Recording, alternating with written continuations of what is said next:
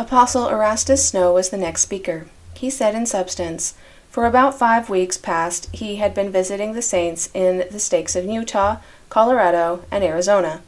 The people are generally in a peaceful, healthful, and prosperous condition, dwelling together in unity and love without anything to mar their peace, except some destruction from floods in the San Juan country, and some persecution from unprincipled persons in Apache County, Arizona. It has been instituted for political purposes. It will have the effect probably of establishing the righteous more firmly in the faith of the gospel, and weeding out the unfaithful. Many improvements have been made in the South, and the climate has apparently modified. Openings are plentiful for new settlers, and land can be obtained on easy terms. Grain, vegetables, and fruit of excellent quality are raised in abundance. At Woodruff especially more help is needed. The climate is unsurpassed by any other.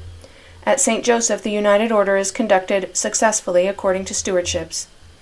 The speaker continued to give interesting details about the country occupied by the saints in the outlying settlements, and as a synopsis would not give an adequate idea of that portion of his discourse, the account is left for a verbatim report which will appear in due time.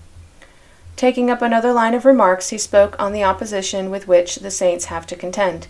It is remarkable that one class of the human family prey upon another as wolves prey upon lambs. The spirit of the gospel causes men to be gentle, in accordance with the symbol by which the Holy Ghost was manifested when bestowed upon the Savior, being in the form of a dove. Christ was called the Lamb slain from before the foundation of the world. He exhibited the spirit of submission in his course on the earth, yet, as he said to his disciples, he had the power to call 12 legions of angels to his aid. But he knew that this would not be according to the Father's will, so has he commanded the Latter-day Saints to have faith in the overruling providence of God. The highest type of humility and patience is exhibited by the saints, and the greatest extremes of ferocity and hate are manifested by their enemies. And all these things are necessary for the carrying out of the purposes of the Almighty, and the purifying of his people.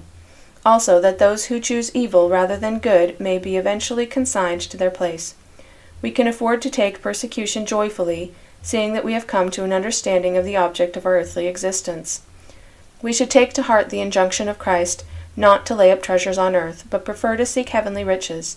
This does not imply that the people should be restrained from attending to the wants of the body, but the entire attention should not be absorbed by those things that pertain merely to temporalities.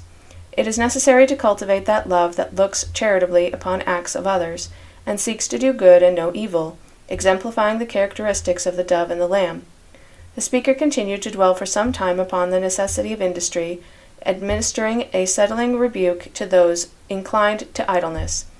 He spoke of the increase of the children of the saints, and said that people must have to pass through trying ordeals on account of the wickedness of those who sought their destruction. But if so, the result would be ultimate salvation and glory to those who endured to the end and maintained their integrity to the truth.